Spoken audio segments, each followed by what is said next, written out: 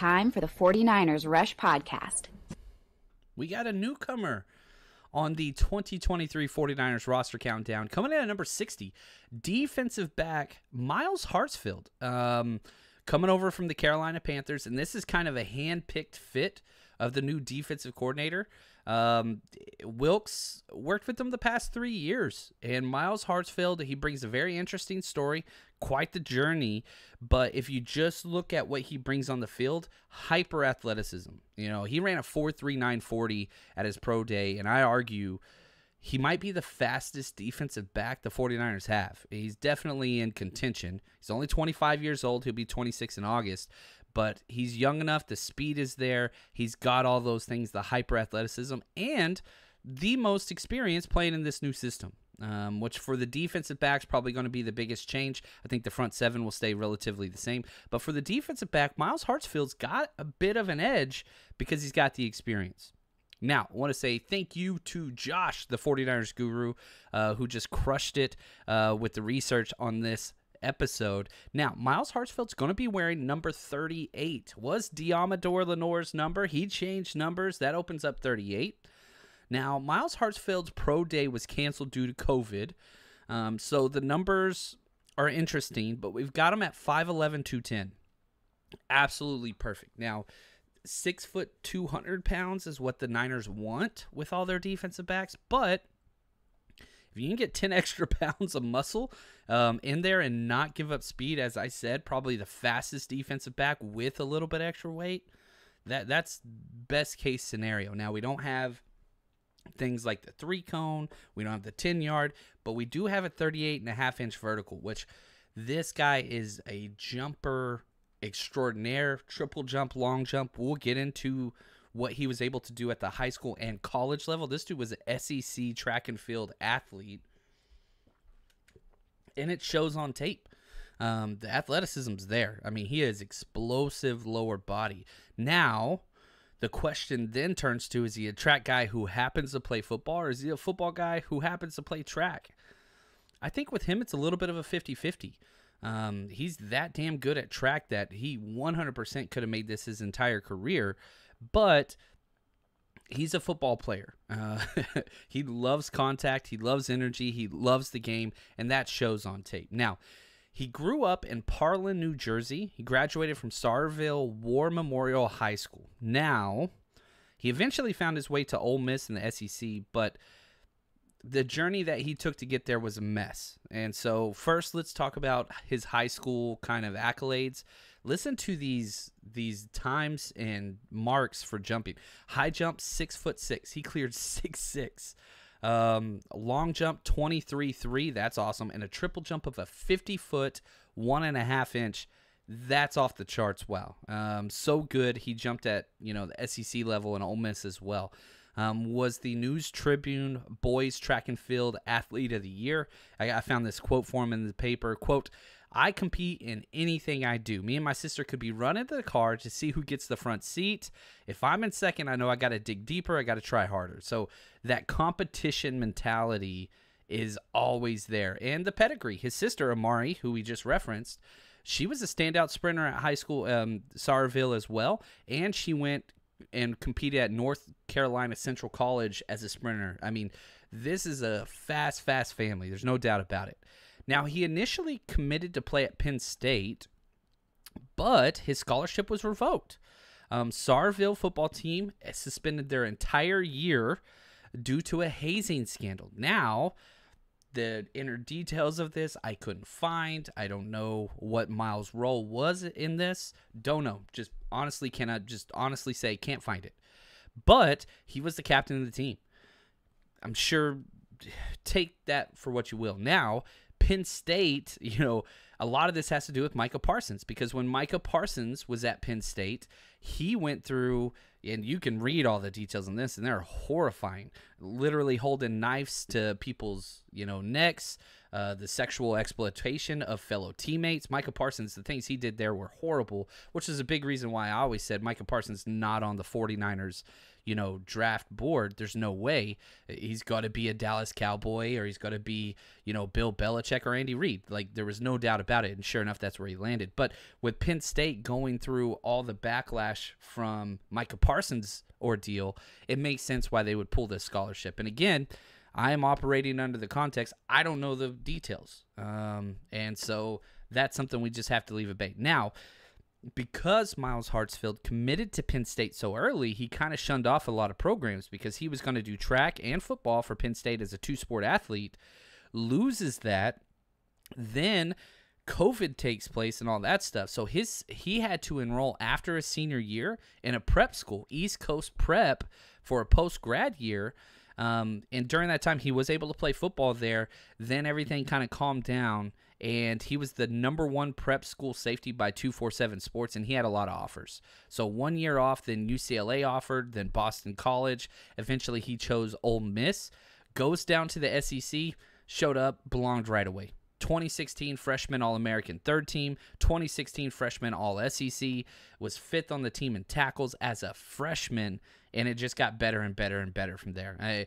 He belonged, and, it's weird because he fits the Ole Miss model of this hyper-athletic, raw-type player that the SEC is just peppered with guys like this. So he doesn't get drafted, is an undrafted free agent, goes to the Carolina Panthers in 2020. Now, the funny thing is they moved him to running back in training camp as a rookie. This is the type of athlete he is. I mean, he is a freak. Again, you're talking 6 foot, 210 pounds, runs a 4.3. These guys don't grow on trees. Now, the running back thing didn't hold, moved him back to safety, played some corner, played some nickel, lots of special teams in his 3 years with the Panthers.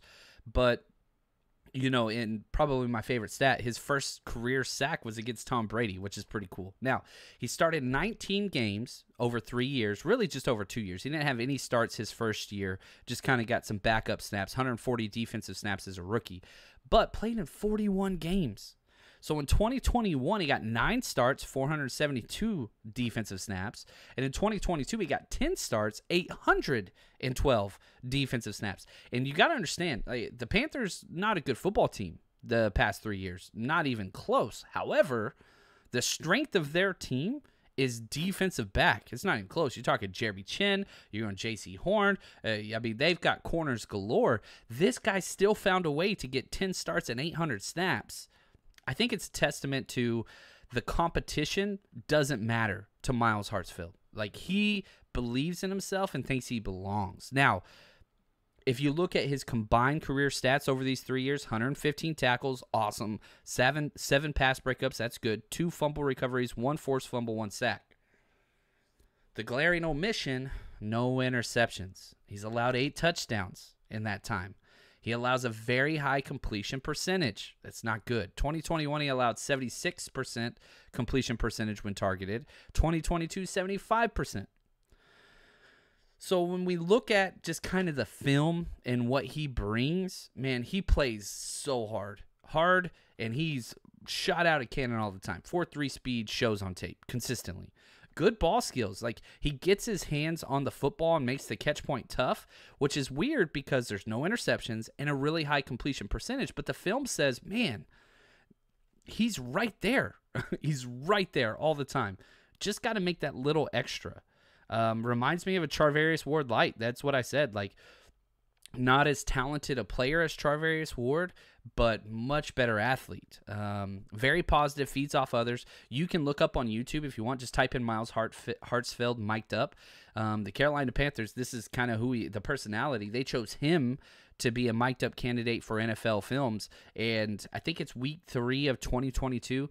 It's just like a quick 10-minute thing, but it's pretty good. And you can see infectious personality, super positive, man, feeds off teammates, constantly talking to teammates, not like jawing at the opposing team. Just a real positive guy. Enjoys life, enjoys his time on the field. Really, really like that. And probably one of my favorite things about him, especially back in college when I was going through his tape, whenever he makes big plays, he does the bar none omega sign. So I was like, yeah, this dude belongs in the red and gold, which I'm excited about. Now, when Wilkes left the Panthers the Panthers decided not to pick up his contract, which he was a restricted free agent, could have got him on the cheap. They chose to go in a different way. They wanted to move on. This is a Wilkes guy, 100%. The 49ers tell him, hey, we want you. We'll give you a 1-year deal. He got a 1-year, $1 million deal, so not much, but zero guaranteed dollars, which tells me he wants to be here more than the 49ers want him. He chose the 49ers. He wants to be with Wilkes.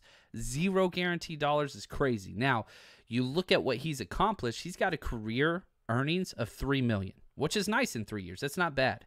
So, if he balls out this year, maybe he can get that contract. I think he's trying to go the way that the 49ers have been doing with defensive linemen, guys like Charles Omenihu, Arden Key, you can go on and on and on. He's trying to do that as well. Undrafted free agent, hasn't made the huge bucks. We'll see what happens here. Now, how does he make the 53-man roster? We've got him number 60. 53, he's got some spots to climb, but he's got things that nobody else in this 49ers secondary has, and that's experience in the system. Steve Wilkes has come in and said, he's going to tweak but embrace. Keep things the same for the most part, but change some things up. I think the place that things will change the most for the 49ers, it's going to be in that defensive backs room.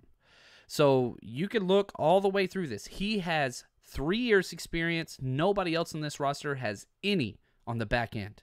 So that's huge. So he's got to step up there. Another area he's got to step up on, guys, special teams. He has 470 career special team snaps in the NFL. Nobody else on this roster can get close to that. Not even close. So he's got areas, athleticism. He might be the most athletic. He's got size. He's got experience. He's got special teams. It's going to be pretty damn hard to beat him out for that 6th cornerback spot, which I think is where he's going to play. So, if we're looking at the cornerback depth chart, Charvarius Ward, Diamador Lenore, Isaiah Oliver, I think those are your 3 starters. Samuel Womack's not going anywhere, especially because special teams ace, and he can play all 3 corner spots. Darrell Luter, he's the highest drafted defensive back, most recently by Steve Wilkes. Then it's these 4 to 5 guys, Ambry Thomas, Quantrez Knight, Myles Hartsfield, Deshaun Jameson, Trey Swelling. Those guys are fighting it out. It's murderer's row. One of them might make the roster. One of them might make the practice squad. But we're going to have to see what happens. Physicality, athleticism, experience, special teams, all in favor of Myles Hartsfield. So it definitely would not be shocked at all if he beats out that list of players I just named fighting for that last number 6 corner spot. But I'm excited, and I think the 49ers got better when they signed him, and whether he makes the 53 or he's on the practice squad and gets elevated, he's going to be a part of this team. I really do believe that. So for us, we're going to keep counting him down, and I'm excited to see what the new 38 can do when he steps on the field.